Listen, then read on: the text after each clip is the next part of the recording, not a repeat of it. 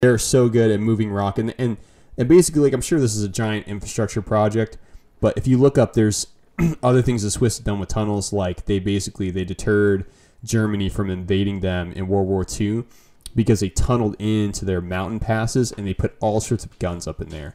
And that's something that's even like worth another video. So it's just insane. And if you look at the scale in this video of the tunneling project and the amount of like rock that they're moving out, I think like they're doing all this where they've already built a dam, right?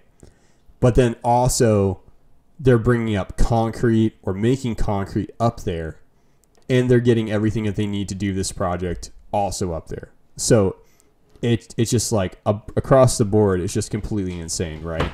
So that this is why I would say this is just okay. So like check us out. So they're doing like all this drilling, all of this construction. I mean, this looks like the mines of Moria, like the way these dudes have this stuff set up.